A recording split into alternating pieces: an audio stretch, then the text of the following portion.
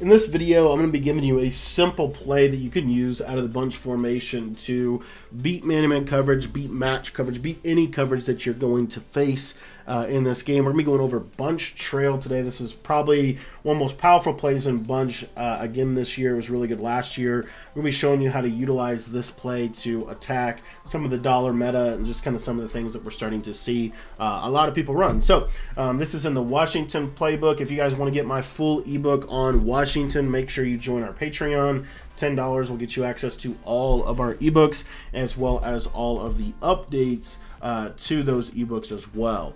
So bunch trail is an extremely versatile play. It allows us a lot of really good value with our routes. Now, if you remember, in general, it's pretty easy this year to be able to get at least one slot apprentice on your field as well as an outside apprentice. That's very helpful for bunch. And so with that, we can do a couple different things, but the main setup that I want to show you in this video is actually a fairly simple setup. We're going to in our tight end.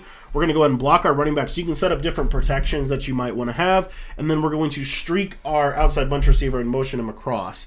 Now, this motion of this outside bunch receiver is really primarily more for zone than man-to-man, but our main read here is we're going to look to the corner route first, and then we're going to, of course, be able to look to our tight end in route. So what you're going to see is against man, the main route we're going to want to hit is this corner route to the right side. This is going to force them to have to go to zone coverage, especially on that side of the field.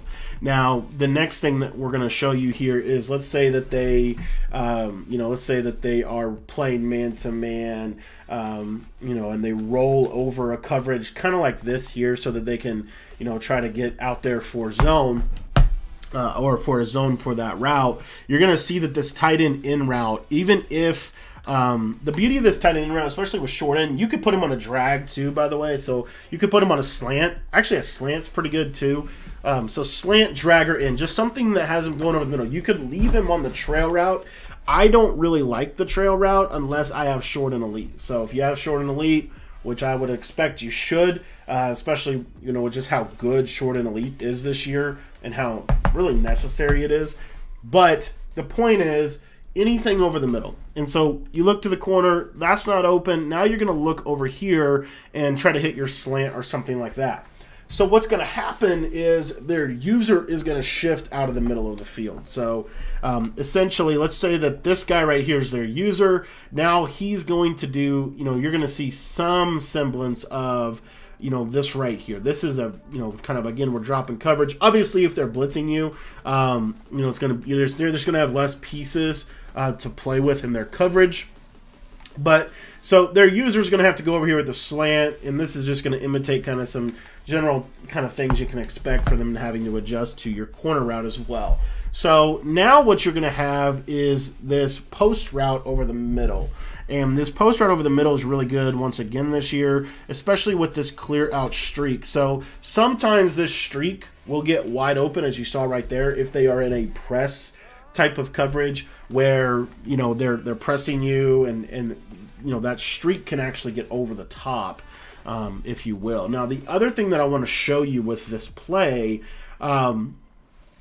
is kind of why the post route is so important in bunch. So let's say that you have an outside apprentice C route and you run it like this. This outside apprentice C route is really good. It's one of the most popular and most effective man beaters this year. As you see right here, it absolutely destroys man coverage. So your opponent has a couple of different decisions to make in terms of how they're going to guard this C route. The first thing they're probably going to do, though, is they're going to essentially check into cover 3 on both sides. They're going to turn this play into cover 3, and that's how they're going to stop your concept. The beauty of this is cover 3 is not going to stop this. You're going to see right here that this post is going to be open for a touchdown if they do run something like that. As you see right there, we're able to cook cover 3, especially kind of a traditional style of cover 3.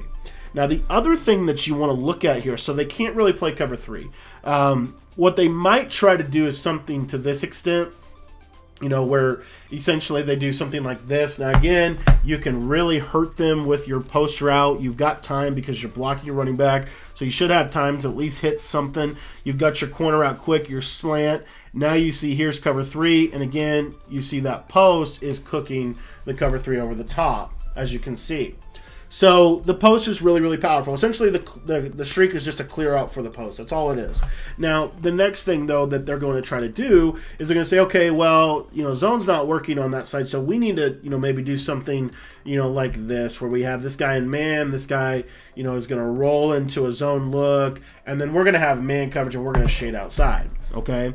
Now, this is probably the best way that they can actually defend this, but this is going to allow you to have this post route as essentially a pass lead inside underneath that third. Now, what's going to happen, like I said, is this post route is so important because they're used to trying to stop your C route, right? Because they have to shade outside, or they have to drop a third, or they have to do something. Otherwise, you can just C route them to death. And there's so many setups and bunch with C routes this year. So they have to do something to stop the C route.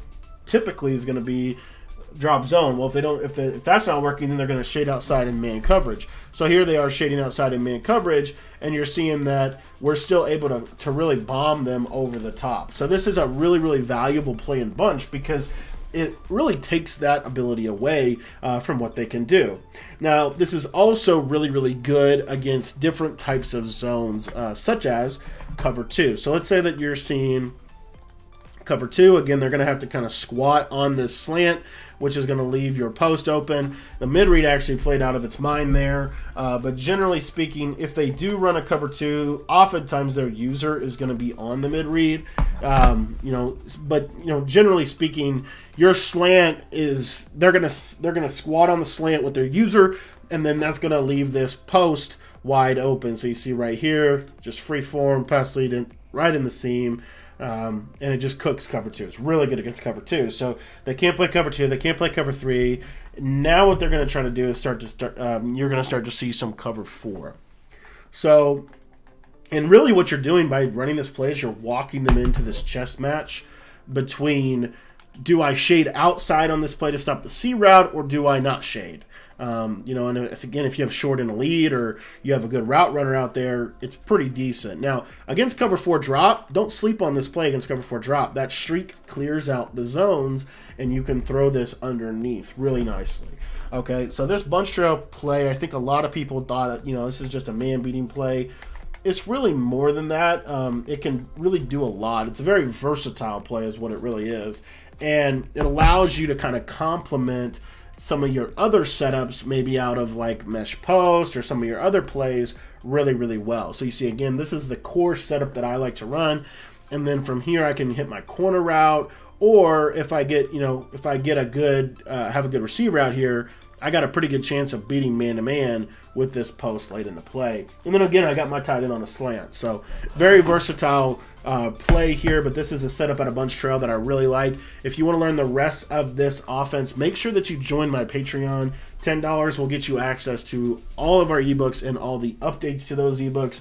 Again, I think bunch trail is extremely versatile. We go over several ways on how to utilize it in our ebook. And again, if you want to sign up for that, just head down to the description below and click the link. Hope to see you guys over at the Patreon page.